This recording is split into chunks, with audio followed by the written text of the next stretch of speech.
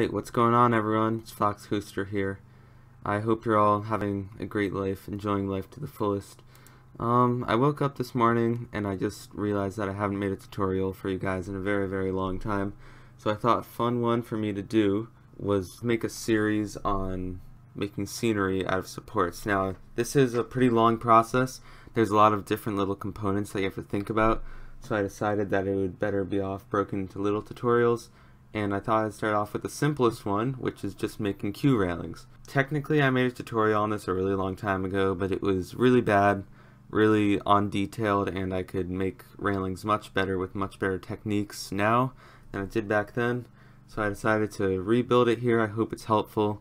I hope you learned something out of it. Also, as I said, I haven't recorded one of these in a really long time, so if my narrating isn't the best, I'm sorry. Just try to bear with me here. The first thing you're going to do to start to make your custom queue is hit new coaster up here. Just name it anything you want. I'm just going to call it scenery for now. And you have to go into the coaster properties and change the train count to 0. You have to think of this as a dummy coaster, so we're basically using it so we can still see the coaster that we're using for our custom station. We can still see it frozen here, so we can have a point of reference, but we want to be able to build this at the same time, so we have to have a dummy coaster just for our supports. So make the train count 0, and then normally I go into style and I change this to new so the railings look nice. If you want to have them old and beaten up, you can change it to worn or rusted, but for this purpose I'm going to use it as new. And it doesn't matter what the style is, it can be anything. Alright, so now that that's done, we're going to go into a side view, any side view of your choice. It can be front, back, left, right. Any of those, I'm going to choose front. And then we're just going to go somewhere over here that's unobstructed by other things. And before you place down any supports, make sure that you have this box up here that says snap checked. What this is going to do is basically assign all the nodes to certain lines on the grid, so everything will be nice and lined up for us, and we don't have to really line it up ourselves. It will just do it for us. To customize your snap, hit File, and then Preferences. And in here you'll see that it has a box for snap distance. I currently have mine at 1/2 foot, which works pretty well for me. If you're using the metric system, you have to find your own, or you can just find something that works for you. You can really have it any way you want, just find something, like I said, that works for you. And now we're going to start putting our supports down. So if we go into the support tab, you click add free node, find a crossover on the grid, and just place a node down, and then place another node on top of it. Now I put mine about 4 feet apart. This is 4 feet apart. For me, each box is 2 feet. If you're using the metric system, I don't know, maybe make it about 1 meter tall. However you want to have it, just choose your own, customize it. And once we have those down, we're going to go into the support panel up here. And you have to customize this how you want it to be. Now we don't have to worry about any of the stuff down here. We're just worrying about the beam type, the diameter, and the color. Now, if you're using a steel beam, like most of you probably are, you're going to go in here and select custom pipe. And for the diameter, I would put it around 0.2 feet, like the way I have it. Again, if you're using the metric system, you're going to have to convert it. And if you're using a box beam, I would probably make it around 0.1 by 0.1 on each side. But we're not using a box beam right now, so this is the way I'm going to have it. For the custom color, make sure that you have custom color selected, and then go in here, choose a color that you want. If you just want the basic silver, move the little box down here under the blue, but where it's starting to turn white, and you're going to bring down the darkness just a little bit, and that's about the closest you're going to get to this silver color that you want. Alright, so hit OK. And every time when you're using the support editor, make sure that after you change the settings, you just click on a box down here that is empty and has no properties in it, or else it will not save your settings. I don't know why they set it up that way, but it is the way it's set up, and if you lose your settings every time, it's going to get very frustrating, so just make sure that you do that. It's very important. After we clicked into another box, we can hit close on here, and we're going to click add beam, and we're going to click on one of our nodes and just drag it up to the other one and then drop it, and it will make a beam for us just like so. After that, you're going to click add beam node, and going to put one right in the center here. You can move it higher or lower, however you want it. This is basically going to be the other cross beam that's parallel to the one on top. If you don't want one of these, you can just skip this step. But I definitely want one. I normally put mine a little above halfway, so I'm going to put it just like that. And now we're going to select it and click this box up here that says define copy. This is basically going to copy and paste it, so we can just put it down a million times without having to build it every time, because that would get very annoying. After that, this is also very important. You're going to click add free node and just place a free node off to the side here.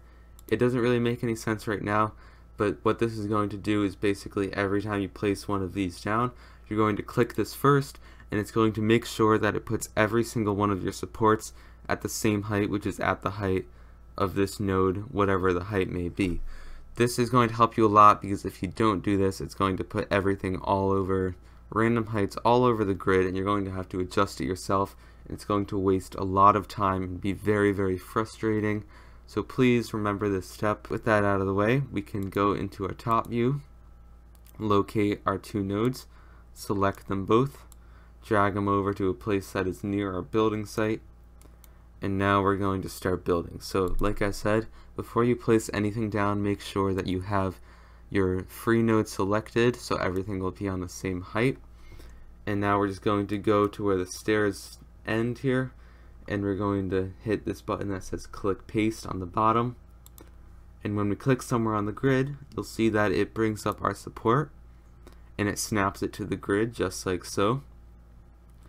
And we're just going to keep on doing that in our lines. You can build switchbacks, you can build just a long extended path, you can have it whichever way you want. This is the part where you get to customize. It's pretty cool.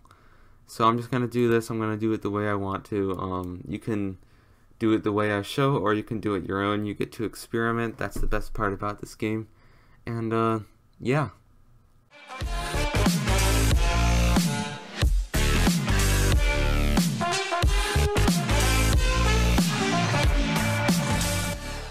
Alright, just like that, we have our grid of supports done. If we go into perspective mode, they should be all neatly aligned up, just like so. And now all we have to do is hit add beam again, and we're going to connect all of these in the way that would make sense, just by clicking and dragging from one node to the other. If they're in a straight line, you can just hop over all of them, just like that. It will save you a lot of time. If you want to do them one by one, that's perfectly fine too.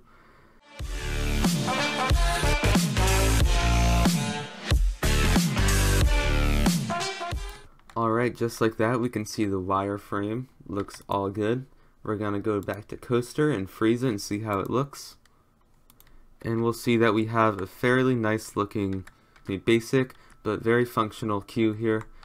And yeah, so as you keep on building, you'll notice that your designs get more and more complex. You can, maybe stagger out the length of each switchback. Some can be longer than others. You can make circles, you can make shapes, you can space them out and put some plants in the middle. You can make wooden railings, box railings, pipes, whatever you want it to be. You can make tunnels, all of that great stuff. But for now we have this, and if we unfreeze it again, we can do the final step, which is selecting it all in one shot. And then if you are on a computer that has a page up and page down key, you can just hit page down to lower it to ground level.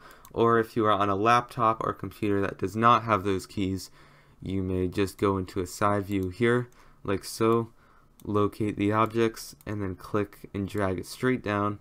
Make sure that it's still in the same horizontal position that it was when you started. Go back into your perspective view, and your support should be just barely going under the ground, or the nodes can be just barely coming out of the top, but they should not float above like so. They should be kind of nested inward like that, but not too far inward. You get the idea. And we're going to freeze it again. And now you'll see that we have this fully functioning queue here. It's a pretty small queue for an intimate hyper, and it's also kind of ugly, not going to lie. But as I said, it's simple. You can always change it up. In the next tutorials in the future, I intend on showing you how to change it up. You can use different types of railings, customize it, how to do different shapes, create an actual floor so you're not just on the grass, so you can have some, you know, concrete slabs so it's more realistic, how to add lights and tunnels and queue awnings for shade and all this other stuff. If you have something that you want me to teach you how to do in the future, just leave me a comment and I'll get to you. And also one more thing, if you're ever feeling kind of lazy, you can just go into scenery here and hit choose, and if we go into the library, hit the park folder, I think it's in the fence set. I rarely use this so I wouldn't know. If we scroll down, we have all these types of fences, and you'll actually see that they have pre-made queue fences here, but you can't really customize them that well, and in my opinion they don't look that good. They're also a lot more annoying to adjust and fit to each other, but if that's the way you want to do it, you can. I always just like to do it the old school way. Before, this was the only way that you could do it, and it was the only way that you could really build any fences at all or anything in Nolimits 2. But yeah, I prefer this way. You can just keep that in mind if you ever want to use it. But yeah, I think that's all I have for today. If this was helpful, let me know. If it wasn't helpful, also let me know. I'll try my best to help you out in the comments so you can get what you're looking for. I plan on making more of these. This was just the first of the series. I hope you like them. And yeah, thanks for watching. I'll see you next time. Enjoy life. Peace out.